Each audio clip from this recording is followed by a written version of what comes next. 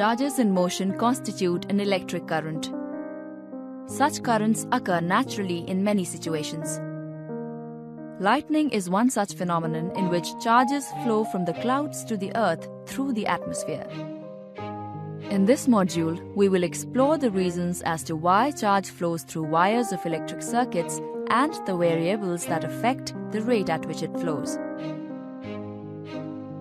Let us now learn how an electric field can influence charge within a circuit as it moves from one location to another.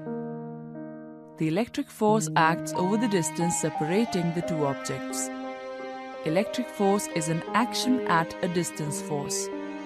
A charged balloon can have an attractive effect upon an oppositely charged balloon even when they are not in contact. Action at a distance forces are sometimes referred to as field forces. These field forces exist due to electric field. An electric field due to positive and negative charge is shown here.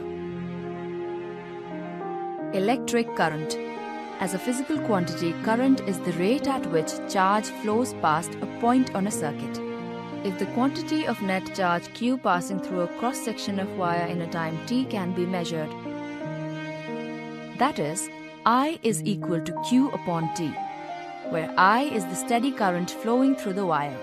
Currents are not always steady, and hence more generally, we define the current by taking delta Q be the net charge flowing across a cross-section of a conductor during the time interval delta T. Then the current at time t across the cross-section of the conductor is defined as I at time t is equivalent to limit delta t tends to 0, delta Q upon delta T. The SI unit of current is ampere, A. Ohm's law. Imagine a conductor through which a current I is flowing and let V be the potential difference between the ends of the conductor. Then Ohm's law states that